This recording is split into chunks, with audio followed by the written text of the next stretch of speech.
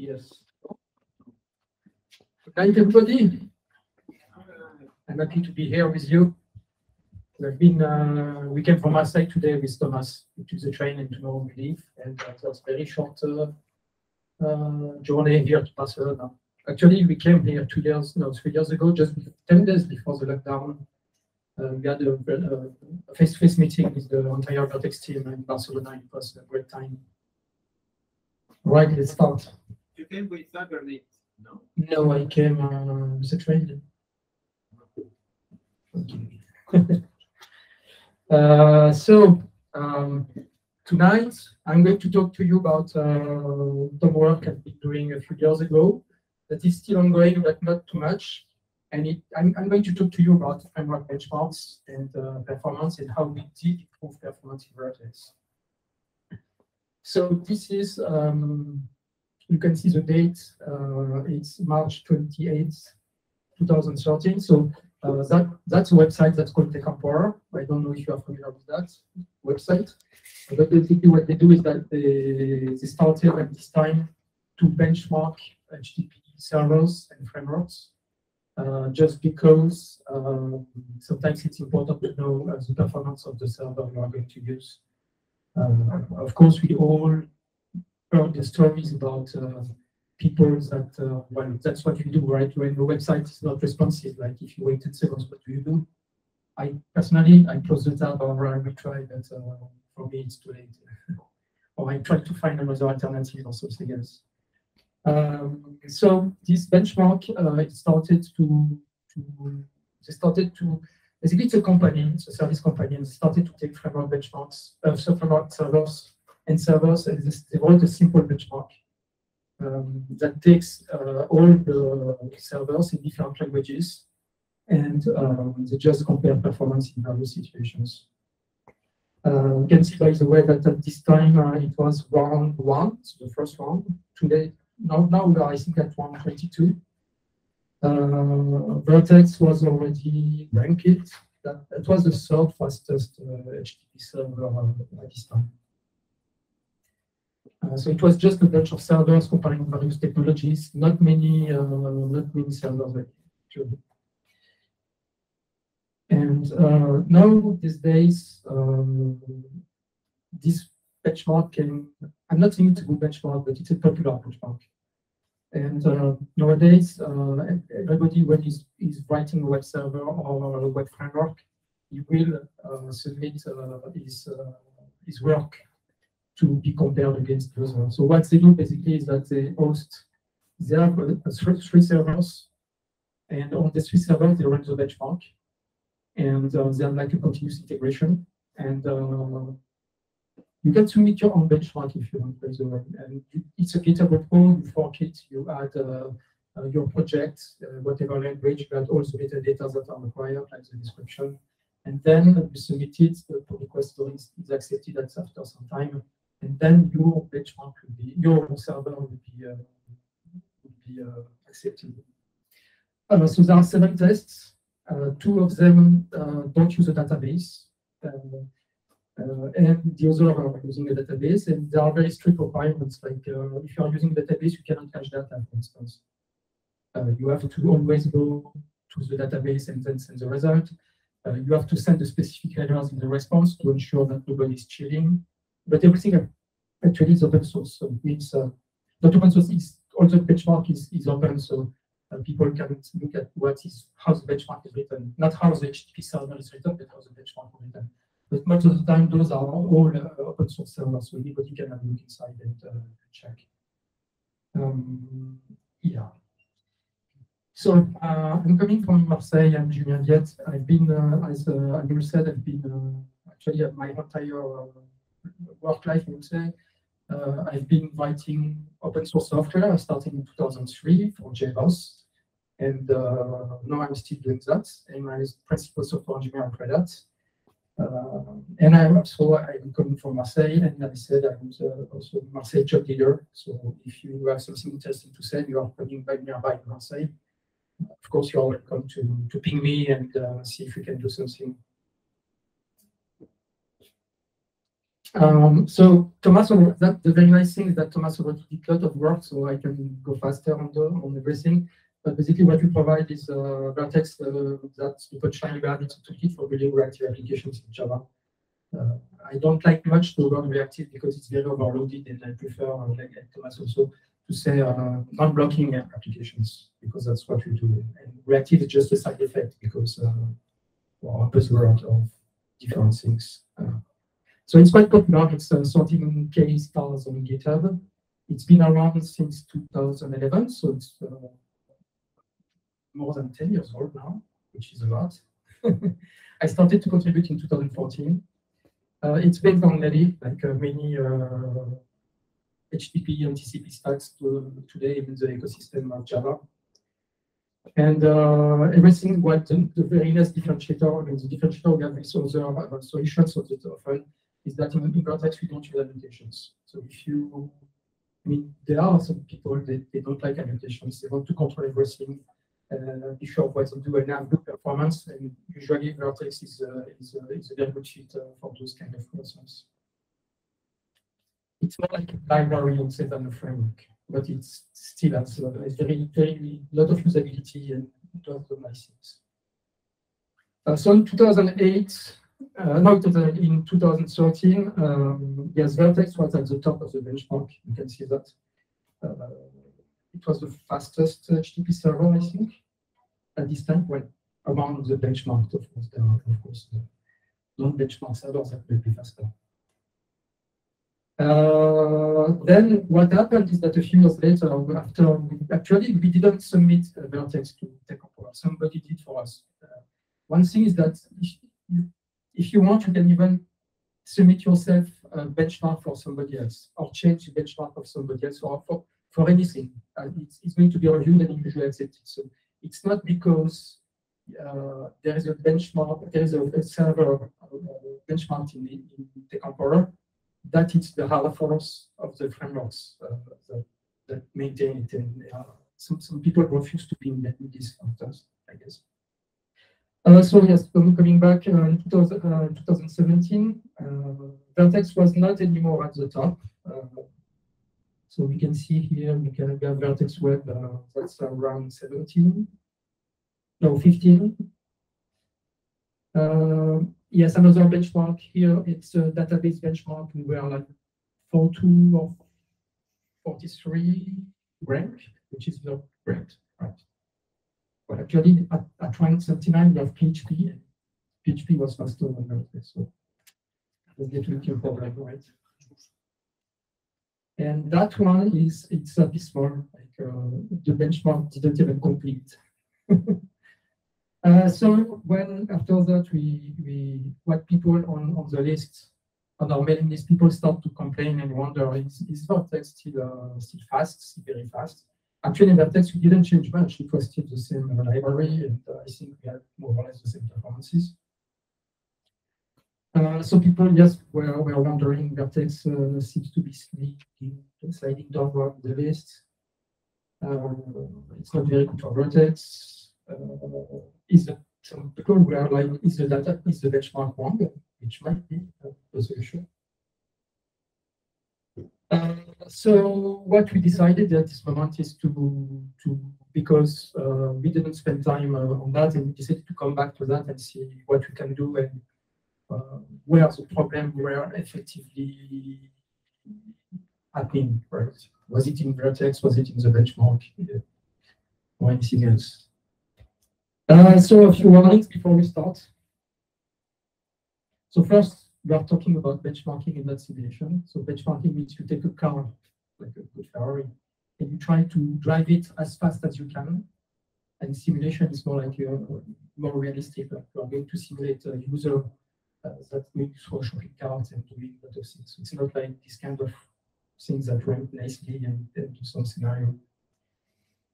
Measure one guess. So you need to have measure everything, and basically when you change something, you take the new change and you check whether the metrics are better or worse, and you don't try to optimize and say, okay, that might be it seems good, maybe it is, maybe it's not.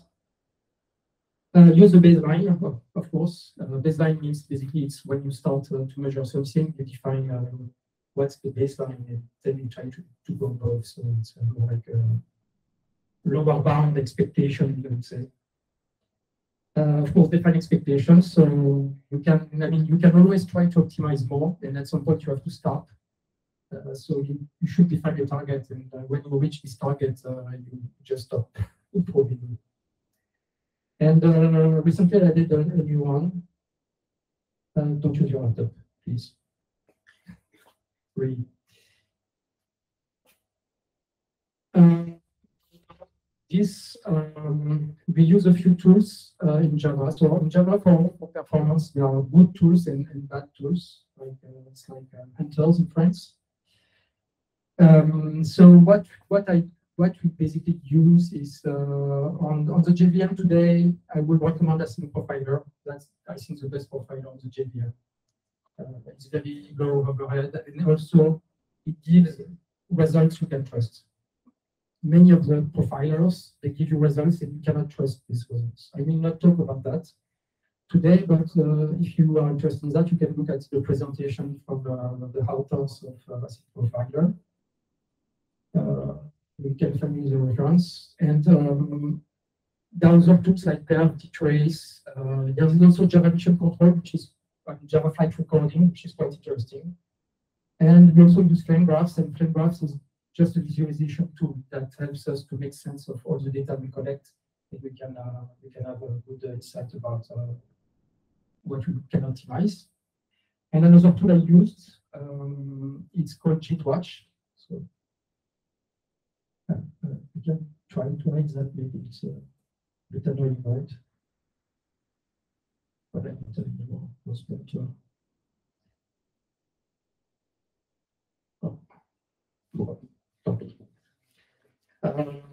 written JitWatch under the text box. And it's a tool that helps us to work with the Java just-in-time compiler. The Java just-in-time compiler, it's something that takes the Java bytecode and translates it into assembly code executed by the CPU. And when this happens, we'll see what can be done. So I will first start with the plain text benchmark. So that benchmark is the simplest one. Basically, it's just a web server that sends hello world. It's a static hello world, so it's always the same bytes that are sent. One important thing about it is that it involves HTTP pipelining. Usually, when a browser sends a request to a web server, it sends a request and then on a connection, it takes the connection, sends the request, and then waits to get the response back before it can use again to set connection.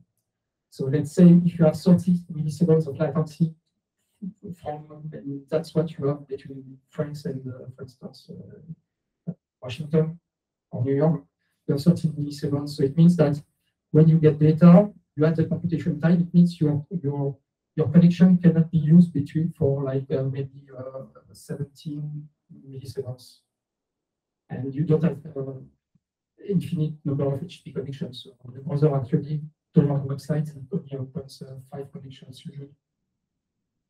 And HTTP pipelining is something that's not recommended at all to use in internet, but in this benchmark we use it. And basically what we do is that instead of sending one HTTP request and wait for the response, in this benchmark, just only plain text, we send 16 HTTP requests, and we don't wait, and we then wait for 16 HTTP responses. It means that the server will process a lot more requests with HTTP 1, of course, than usually.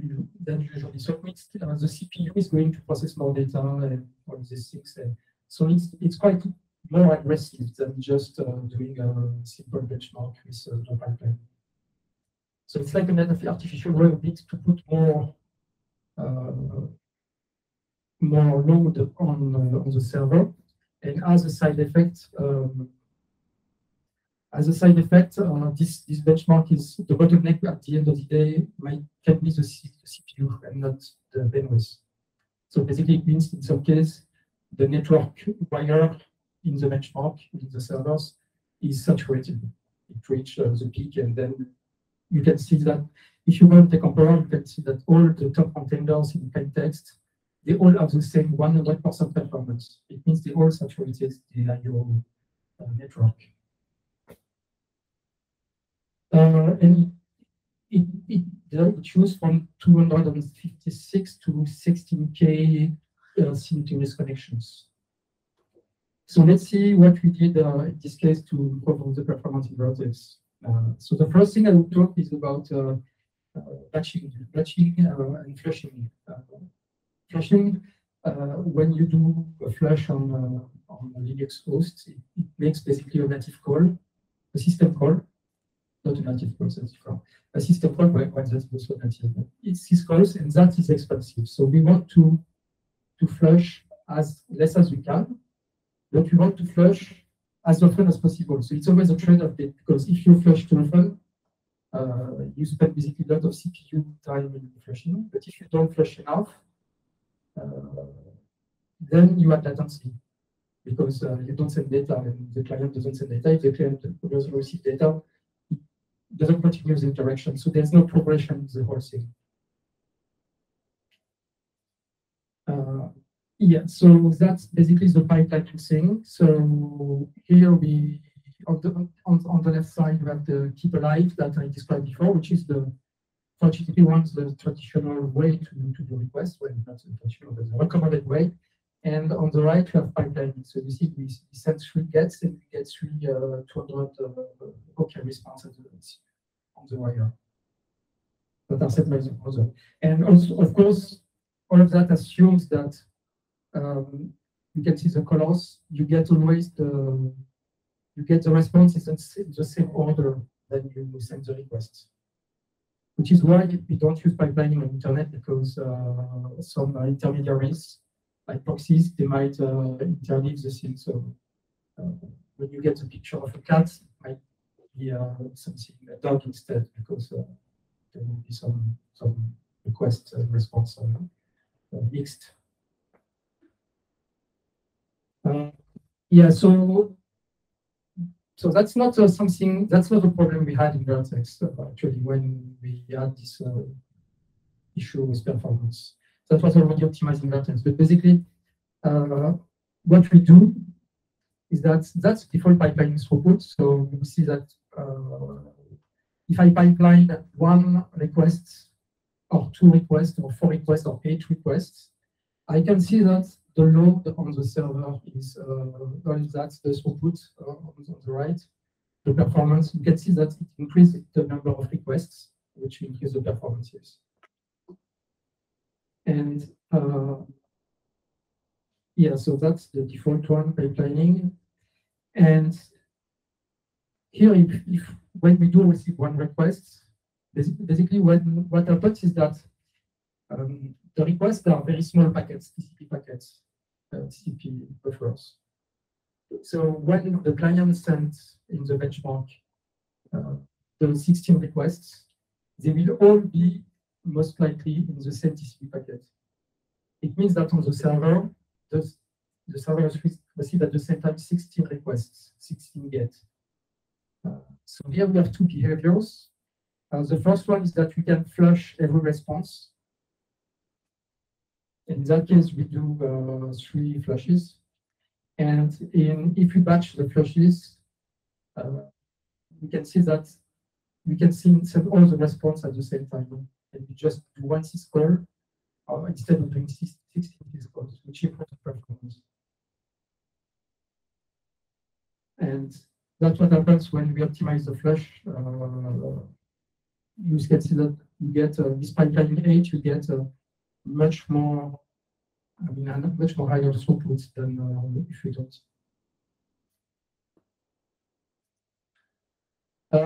So no, that's a real case that happens. I will not talk about. I mentioned the just-in-time compiler before, and that's one of the things that the JVM does. That's called method inlining. So we had this case when I remember it was Vertex 3.4. And there is here, that's the hash commit of the, you can find it on GitHub if you use it. But basically, what we did is that we added this that was a bug fix we did, and so it's quite small. But if you look at it, it's what we added some code, just some code, obviously, and that code is inside if code instance of tool frame exception, then it checks something and checks the HTTP version, and that's basically a bug fix. So what we did is that we added this code. And this code was not even executed by the JVM in the benchmark, because you can see it's guarded by if cause instance of section, which means it happens only if there is if the client is sending erroneous data, which is not the benchmark. And this was causing a 3% regression in our server. So we wonder what happened. And you need to know that in Java, the JVM, at least the hotspot, so it's not about RVM or the, I don't know how the JVM works, but at least benchmarks are running a hotspot JVM, which is OpenJDK based on OpenJDK. And so we have the just-in-time compilation, and just-in-time compilation takes the bytecode that is executed the most often and compile it to first interpret everything, and when it sees that the method is used a lot, then it starts to compile it as assembly because it's faster. And here, even when it started as assembly, there are several levels. There is first some assembly is emitted very quickly, and it's not the most optimized one. And if that's even used more, then this code is taken again and re-optimized with other algorithms to try to get a faster version. And so that's a very basic mechanism. So it means that it really depends on how your application is executed. Let's say if you have an HTTP server, and your HTTP server, you can make a request on /foo or /bar. And /foo and /bar will have total different behaviors in the HTTP server. If you send a lot of requests to /foo, the JVM will optimize your code and the current everything for /foo. And if you read /bar instead, it will optimize for /bar. So the result is very unpredictable. Not very, but it's predictable, but there is some degree of variance. And here, what's important is the kind of optimizations you can do. So there are several kinds of optimization, and one of them is very important. It's called method inlining. Method inlining it's simple. It's basically when in your code, when you write some Java code, you have a method that calls another method, and basically that's what you do most of the time. Method inlining just takes, okay, this method is called by only these methods, and it's called very often. So what I will do is that I take the body of the method and I just merge it in the other body, and so on. And so at the end of the day, you have it allows to do calls, methods calls, which are the costs in the JVM, because you have to pass arguments and a lot of things. And also, method inlining is a key for other optimizations. Like, for instance, if you're in an object and you call a getter, and what you can do is you can take this getter, and as soon as we inline the getter, we can see that in the JVM at this moment, you can see other kind of optimizations. Like you can just inline the field and directly access the field of the methods. You can do these kind of things. So what I showed before, what the code that was added, it was in these methods. And you can see that this method is very long. And it became even longer. And so it became longer. And so where is my tool? My tool is here. So this tool is called JITwatch. So I hope it's big enough for you. I don't know. But basically, JITwatch, it's a small tool. When you execute your JVM, you give it startup options. So it's regular startup options, and the JVM will create a log of a lot of things, of what's happening for the JIT. So here's an example of log. You see it's a weird format. It describes it describes everything that the JIT is doing. So which methods are compiled, which one are not, and why they are not compiled. So this tool helps you to make sense and see what happened. That's interesting. And there's also a specific yes, there's also a sandbox here.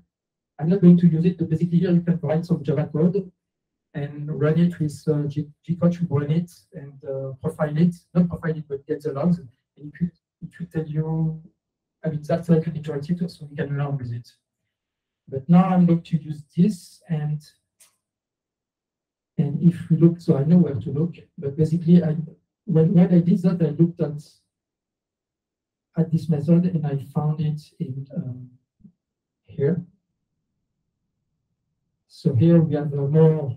So it's a method called doMessageReceived in HTTP server $server. That's Vert.x code. So here we can see a lot of things about this method. You can see also bytecode, but also if you have the right plugin, you can also see the assembly that was created by the JVM. So if you know about assembly, it's very cool too. If you don't, you can ignore it. But also what it gives is that it gives this visual thing. It gives this small thing, so it's very small. I'm sorry for that. And I have my hand busy, so it's hard to make. But I can just try to. I would like to make a screenshot or make it bigger.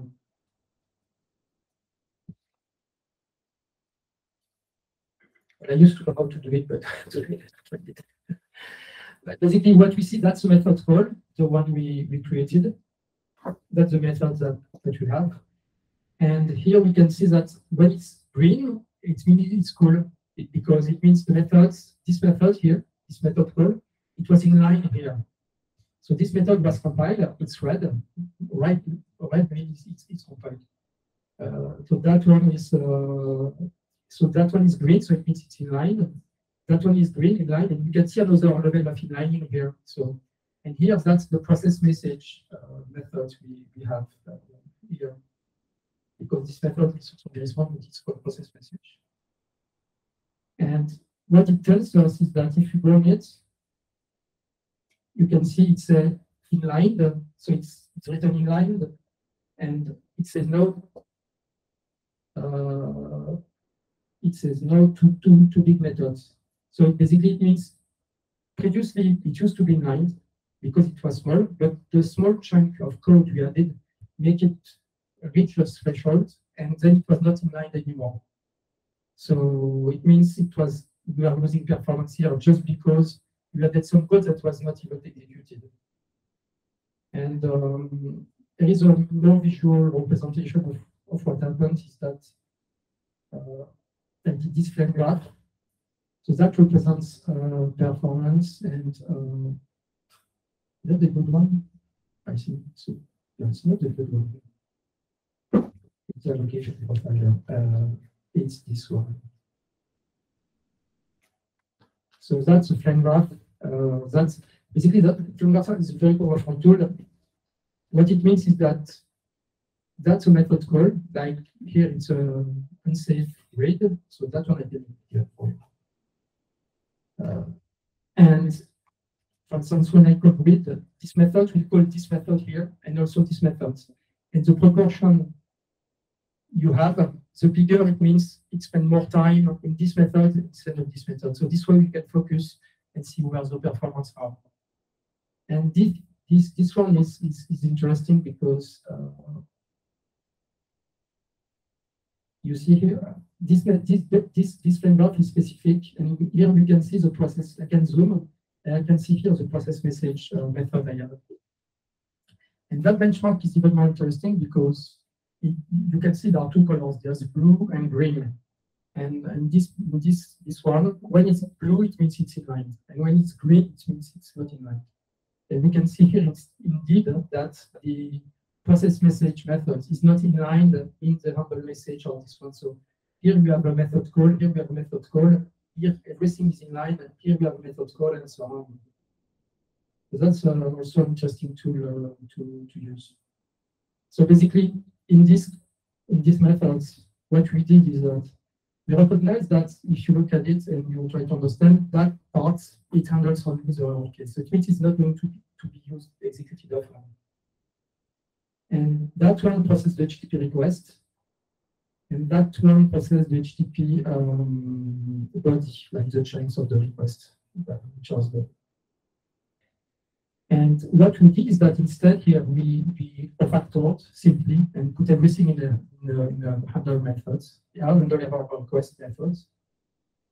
And that one we did the same. Because in TechEmpower we only care about it's a simple get, there's no bodies, so we don't care. And this one, it's so we did that to reduce the size of the entire methods to make it inlineable again in the other one. And guess what we did with the last one, chunk in the middle? No, we didn't. Basically, when you have an HTTP request, the first, when you have events, some are the get, and then you have the body or the errors. But the get, when you have a HTTP request, you always have a get method. So it will always be here, right? So what we did is that we, instead of putting it in a method, we just left it, and it's like basically a manual inline, and so we are sure it's always inline. And also, there is one other thing to say when you play with this kind of thing in the JIT, is that the type of the method can be a blocker. But if you have too many calls, of course, at sometimes the JVM cannot inline everything, right? It has to stop. So if you have too many too large defs, it will also stop inlining at some point. So it's always a question of trade-off. All right. Another thing we did is that we just avoid necessary allocation. Most of the time, everything we allocate in the JVM. Well, you need to be familiar with garbage collection, and there are different kinds of objects. Some objects they will live for a very short time, and some for a longer time. It depends. Usually, when you create object for a very short time, it's fine because it's collected quickly and efficiently by the first collectors. But nevertheless, I'm not saying you should try to avoid allocations at all costs. But if you don't allocate something, it always means, even if it's going to be collected quickly, it always means less work for after. Because it's you don't just create a little extra work for the Java garbage collector. So most of the time you should not care about that, but on the very hard path, it's very interesting to do that. And in Vert.x we have this code here, and so that's interesting. And we can see that we have the child methods, and it calls the execute from IO methods from the context interface. So here it's a basic Java. And when it calls it, we use a runnable. And we use a Java lambda, you see here. And this lambda, what it does is that it references the message here. And also the connection. You see, it uses the connection with the message. What does it mean? It means that every time we call the context execute from IO methods, this simple lambda, it will instantiate an object because it has to reference the message object that is outside of the scope. Otherwise, it cannot be stateless. If we don't have this message, it could be stateless, and just one single instance of the lambda could be used. So what we did is that we refactored also this code, and the signature of execute from IO was changed to add a message. And instead of having a runnable, we have a consumer of T. So this way, when you execute it, you can pass it the message that is always processed, because that's the goal of this method. So now, instead of doing that, we use this new method. We pass it the message. And now we can see that the message is well, there is an error actually in my slide. Let me fix it because it might be confusing for you. But here, actually, it's not messages, it is message like this. And that's correct. That one is correct. So this way, the message that is the argument of the method doesn't click from the lambda, and it means this lambda is perfectly static. I mean, static from this with respect to the context. So it means we only create one instance of this lambda, and we don't need to do it. And so we save this allocation every time we go through this, and you have to think that. Here, the channel read method is called every time we receive an HTTP request or we receive an HTTP object, like a chunk. And in that case, we can even do that. We can even instantiate ourselves the handler message and make it static ourselves if you want. So that might be more clear for you. And so the tool we used here again to find that, we can see it. If we use async profiler, so async profiler is a profiler for CPU, but also for allocations. So if you look at, we did a small collection on the allocation, and so it's here, I think. So that's all the allocations. That's hotspot allocations. So if you look here. For instance, we can see that that's allocating HTTP server request because that's what we do. So that's all those objects. They are perfectly normal to be allocated by Vert.x on native. Like in this one, we allocate headers because when we write a response, we need to allocate HTTP headers object to contain the headers of the application, then to transfer into bytes and then send to the server. And here you can see that we have this specific header, this specific instance.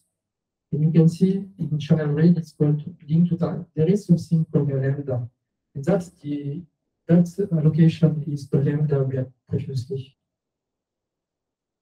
And now if you look at the 3.6.1, so that's in channel read, Vert.x under channel read.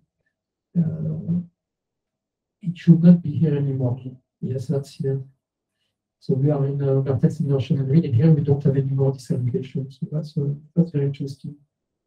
And that's a very great tool. All right, so that was only the plain text benchmark. So let's review quickly what we did.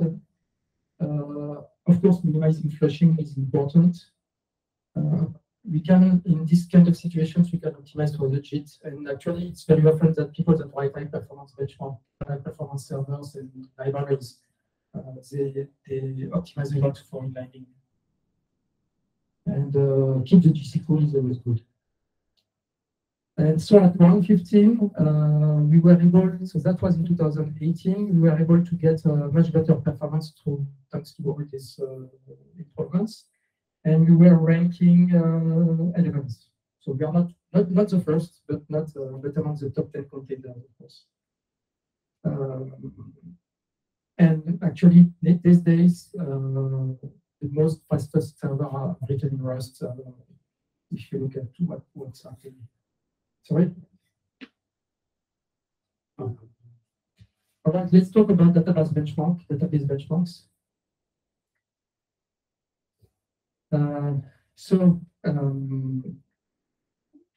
In TechEmpower, there are 5 benchmarks. These are called DB, queries, fortunes, updates, cache, and queries. And when you submit the benchmark, you have the choice of 3 databases: MySQL, Postgres, or Mongo.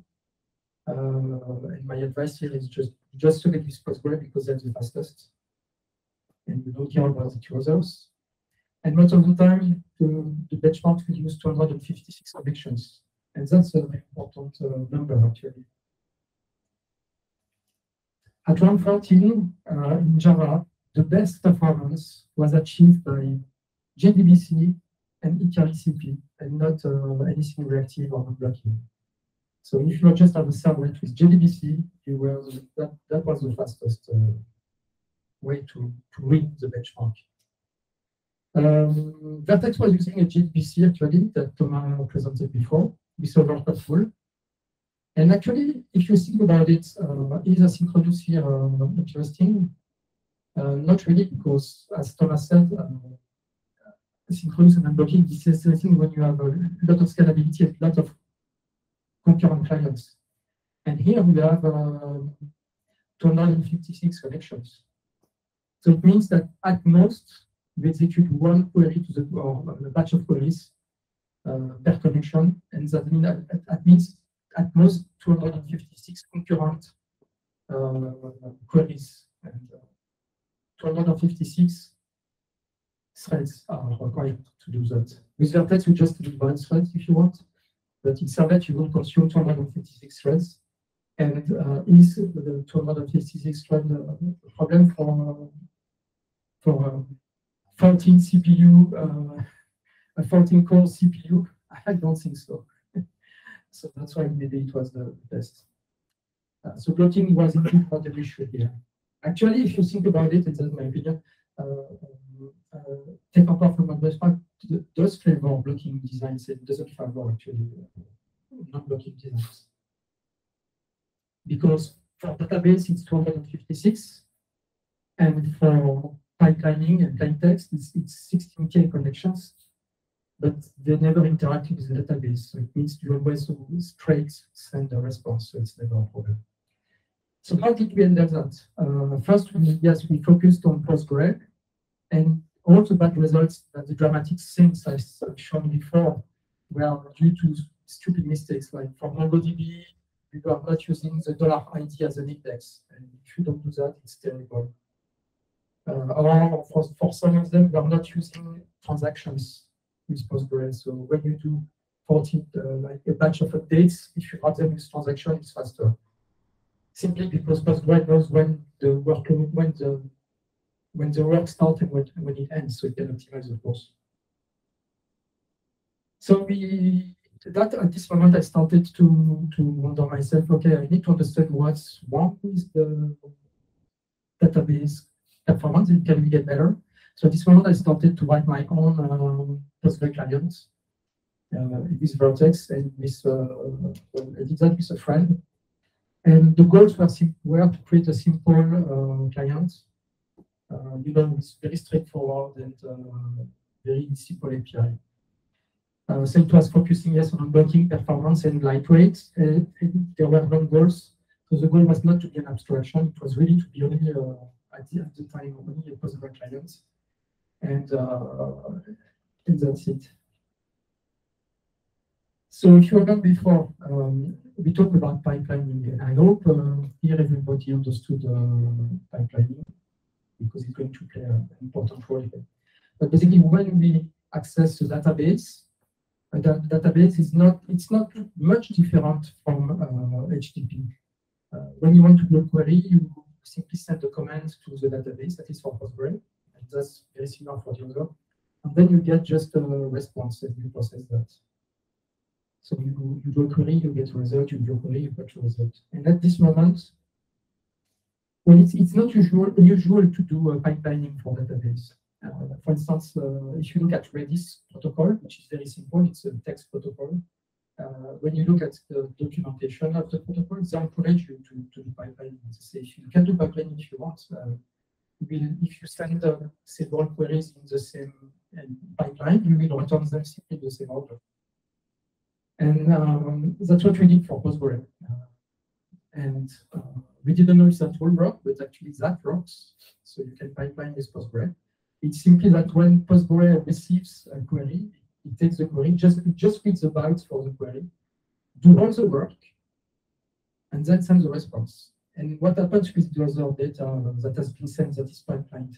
It just simply stays in the TCP buffers or in the buffers of the stack at this moment. They just sit there, they do nothing. And when the server has sent the response, it will just process the next query and so on. And it will return everything in the same order, as there are no intermediaries. Well, there can be issues if you use some proxies, because there are proxies for Postgre. And that's very interesting. That's what actually we did for Vertex, we implemented a client that was able to do pipelining to Postgre. And that's how we were able to get better performance in this benchmark. So that's a small chart. I said I'm showing, but basically this simply run 5,000 queries, and there is between the client and the server, there is 100 microseconds of ping. That means that if I send a query, it takes 100 microseconds to reach the server, and then I get the result also in 100 microseconds. And that's a very simple select that doesn't do any kind of work on the server. And we can see that on the x-axis we have the level of pipelining, and on the height we have the total time to execute the 5,000 queries. You can see that it's much faster if you use Vertex with pipelining. So that's for 100 microseconds. Who here has a server that is able to answer in 100 microseconds? No. That's I mean, such kind of server is what you can find in very optimized days and these kind of things. Usually when you're on the cloud, you don't get that. If you get 1 millisecond, it's much more realistic. Usually you will get between 1 and 10 milliseconds, it depends on what you pay for. And when we increase the latency between the client and the server to 1 milliseconds, we get this much more important kind of improvements you can get with pipelining for database. So is this a silver bullet? No, it's not a silver bullet. Pipelining is interesting, but basically what happens is that with pipelining, you are able to save half of the round trip to the database. So the highest latency you have, the best gain you will get. But also it assumes that the time to execute the query is much it's less. I mean, it's much smaller than the round trip to the database. So if you just do a plain select or just a simple insert, it's going to be very fast, and Postgre will be able to respond quickly, right? If you have a query that takes 5 seconds, then pipelining you will have no gain with that. On the contrary, it will even be a problem because if you have a very queries that takes a lot of time and you start to pipeline them, you will just send a query to a connection that will remain busy, and it could have been sent to another connection that was not busy, so you get even worse results. So what you do usually is that you can separate the connection pools, and when you know that you have a kind of queries that is very fast to execute, you can just make a small pool of connections, because when you pipelining, you don't need many connections, and use it to get blazing fast results from the database. So where did that lead us? Actually, thanks to this, we were able to become the fastest in this benchmark. And when that happened, I can tell you I was very happy. I was expecting improvements, but I was not expecting that kind of improvements. It was even, I mean, it was so, yeah, here we are also, yeah. So that's Vertex Postgre first in 2018. And that was at this moment also when I brought this presentation, the CI, so that's the continuous integration for Java. So that's why it's an official, because it's not published on at this moment, it was not published on the TechEmpower Framework Benchmark website. You can see all the beneficial one. And so that's only Java. You know, let's categorize with PHP or this craft language.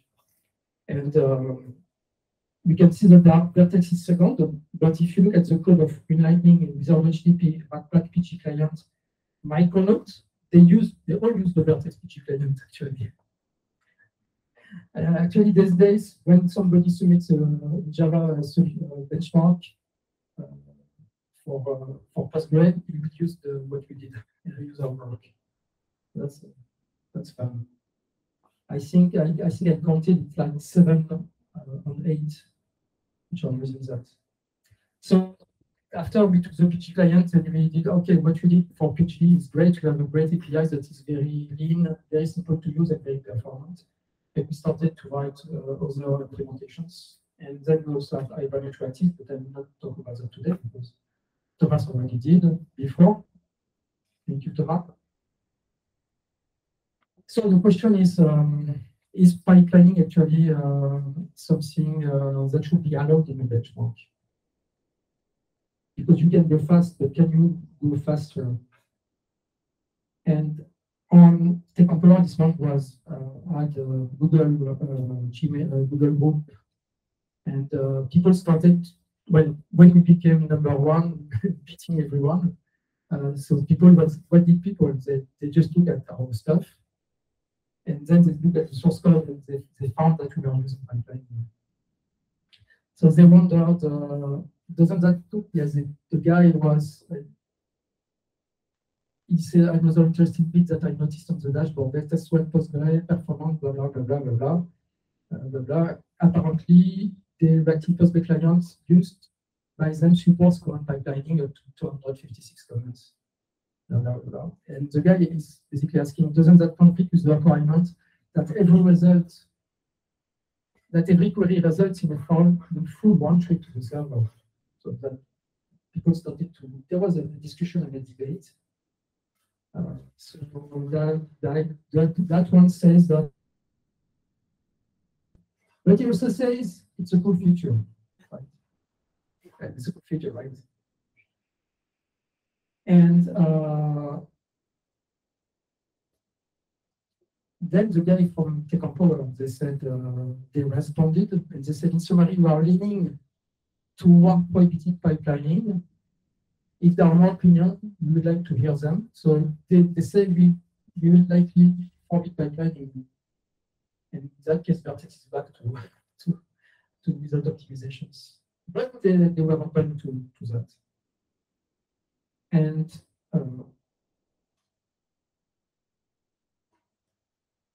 then they said pipelining can reduce the number of TCP packets, but most importantly, can keep the DB server busier. And that's what they actually do for HTTP, right? And what they believe it should be allowed. So at the end, they started that we TechEmpower decided to have a pipelining between the application and database. We clarified the requirements to call this out specifically. So at this moment, I was very happy because I did something that has an impact on the on all the clients, all the Postgre clients that are existing. And now, if you look at the requirements, there is this small line that says that pipelining is allowed. All right. So tonight, what did we learn? A lot of things, I hope, for you. For me, not much. So I learned that Spanish food is great again. So yes, that's not intuitive, but TechEmpower Framework Benchmark, it doesn't favor non-blocking designs. It favors actually blocking ones. And blocking ones, when they are well written, they are very fast. So trust us, it's not easy for us to be competitive in such benchmarks that is not tailored for non-blocking. A non-blocking benchmark will, for instance, do 16K connections to the database. That would be something that will be in our favor. Yeah, JVM is a great place for performance. What does it mean? It means that you can get extraordinary performance with JVM as long as you know what you do.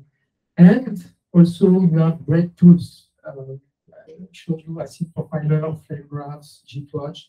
There are other tools. There are great resources. There are a lot of talks on YouTube that talks about performance. There are a lot of blogs, people passionate about that. And that's very important. And if you want, you can go very far. Yeah, it's rather a bit. I didn't mention that, but basically in Vert.x, what we try to do is when you have an API, when you design an API, you can make very complex API or very, I mean, if the point is that if I can use the most simplest API to write an HTTP server, I will write a faster HTTP server. Like if I tell you in your application you should not use strings, but instead use buffers, then my server will be faster because I will not have to convert the strings to buffers. Or you cannot use some HTTP headers, or if you use HTTP headers, you have to use these predefined strings, then that will be faster. So it means that the ergonomy, the usability of an API has an impact on the performance. And what you do with Vert.x is that you try to find the best trade-off between performance and usability. And that's not easy, trust me. Yeah, today I think that's also an important point is that I mentioned HTTP1, I mentioned pipelining, and the thing is that I think here everybody heard about HTTP2 that has been around for more than maybe 15 years, I don't remember correctly. But what is HTTP2? HTTP2 is a way to say, okay, the bottleneck in the web is the number of connections because we cannot do pipelining and you have to use one connection for request. And even with pipelining, we cannot do it on the web because you have intermediaries and it's very risky. And even with pipelining, you get better performance, but if one of the requests is very slow, it will block everything. So you don't get that much. You get benefits in some cases like we have seen before. HTTP2 is a way to say, okay, you multiplex things. So on the same connection, you have virtual virtual streams, and we can basically we take the request, we slice them into smaller packets, and we multiplex everything. It's a great way to performance, and with one connection, we can achieve the virtual equivalent of multiple HTTP1 connections. For database, we don't have that. For database, the database protocols have been designed during the 80s, they have been designed 30 years ago, and they have never been improved. So it means that with most database protocols, they don't multiplex. And I think they should, because otherwise you don't have to do tricks like pipelining to get performance, better performance. So I hope someday, like in Postgres, you could have different protocol to like an HTTP2, like multiplex protocol for Postgres.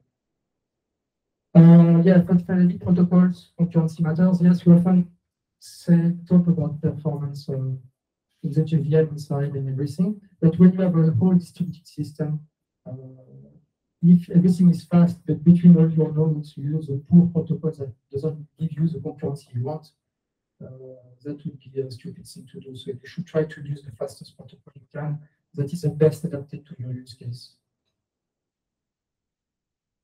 All right, a few resources yeah, you can use if you want. And that's it. I can take the question.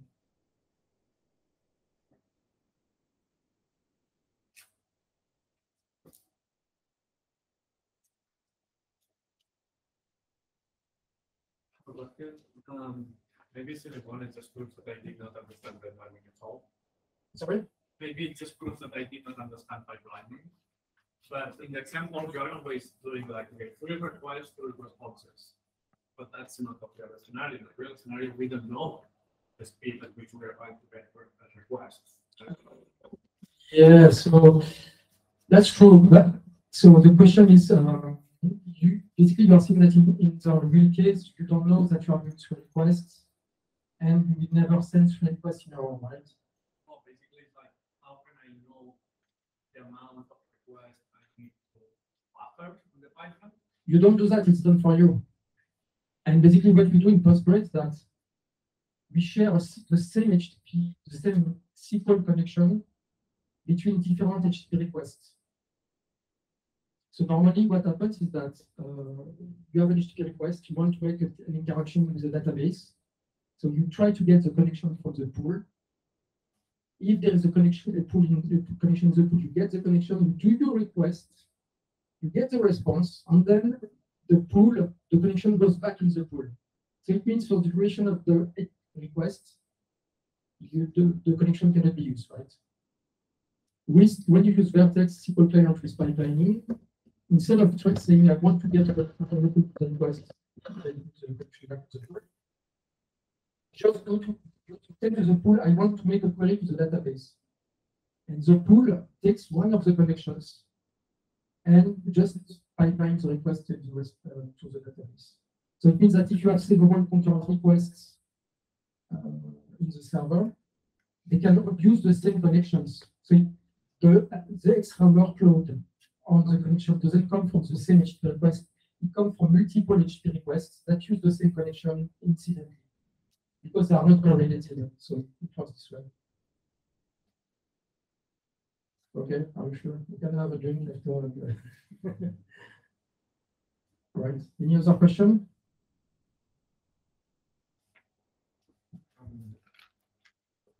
So the question I have is, I guess all of these tests are going to take into account at some particular moment from the same resources, the same hardware. Yes. So then the next year, or the next day, you can compare the previous result with your. So you can actually see the difference between the execution that we did today from the previous. Yes. Okay. Yeah. So for our own case, we have our own servers. So we execute, and it's always the same server. And if you go to TechEmpower, they also always have the same. So that's not the right page.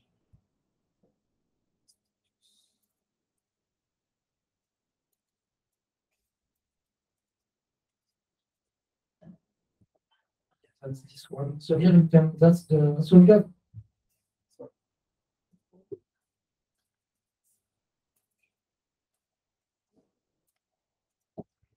Yeah, so what we have here is that's the official website with the rounds that I mentioned before. So you can see that now they do one round per year. So this year they did a round in July, and here they did a round last year. So they don't do very often. So when you submit, you have to wait for 1 year that's everything published. And here in our environment, here you have source code environments. That's what I mentioned before. And here you have environments. And here they give what they have as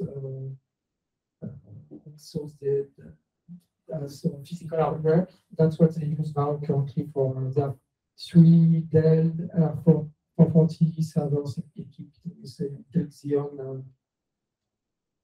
So you get that. And when you submit something to TechEmpower, you can see that's the CI I mentioned before. And you can visualize the results. And so it takes a few days to execute. So that one started on the 13th of November. It took 6 days to execute. So when you submit it, then it's executed, and it takes like 6 days to execute all frameworks. Because now there are many more. I said before, now there are 400, but I think now it's even more than that. And you can visualize the results here. And if you look here at single query, you can see that Vert.x is still above the top. It depends here per second. So that's a recent result.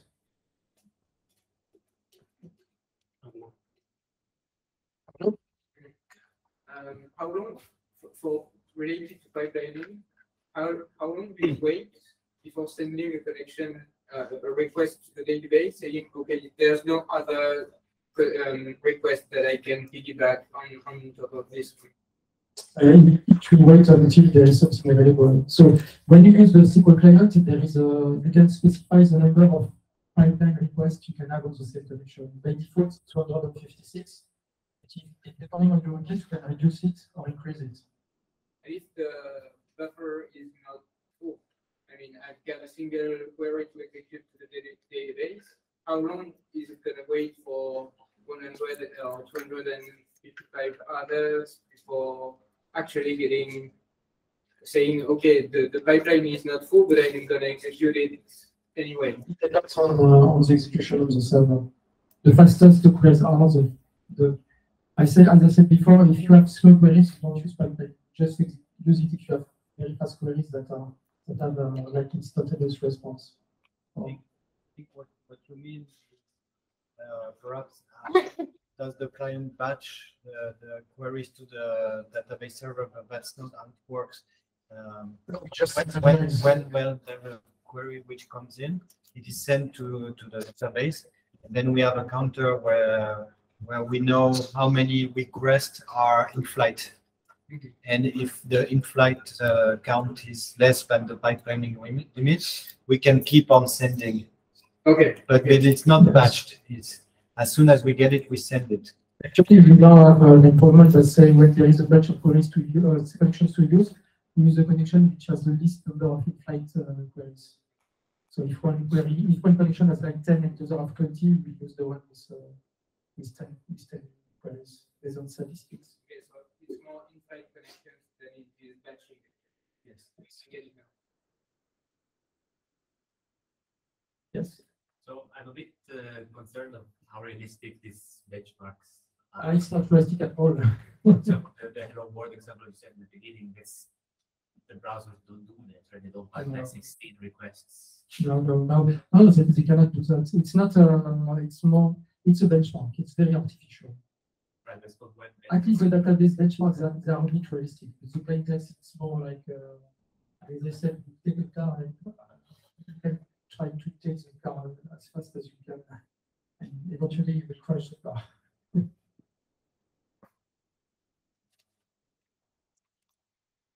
Any question? No? Okay, thank you everyone. Thank you everybody.